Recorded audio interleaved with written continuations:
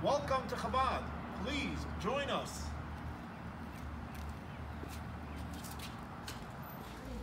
Welcome to this week's Torah lesson. This week's Torah portion is Parsha Korach. The question of the week is, what are Torah's time management tips? So in this week's Torah portion, Parsha Korach, we learn about the big war between Korach against Moshe Rabbeinu, and God decided he was going to show who is the true leader.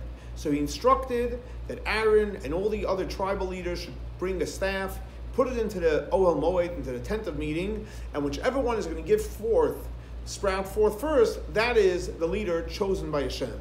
Sure enough, they all brought their staffs there, and Aaron's staff sprouted the first, and what it sprouted was, as the Torah tells us, it gave forth a bud, and then it blossomed in the bud, and then an almond. And it took very, very quick.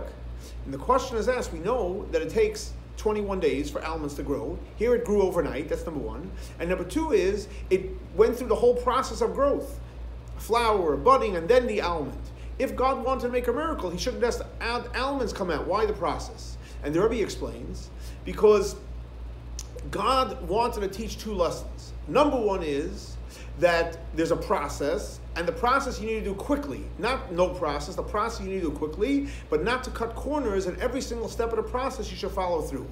So what is Torah's time management skills? Work quickly, but don't cut any corners, and make sure to follow every single step that you would normally do. Just do it in an expedited manner. This week's Torah lesson is dedicated to the memory of Baruch ben Aryeh Leib, Shlomo ben Yosef, and Rachel bas Lipa. May their souls be elevated by the Torah we're studying in their memory.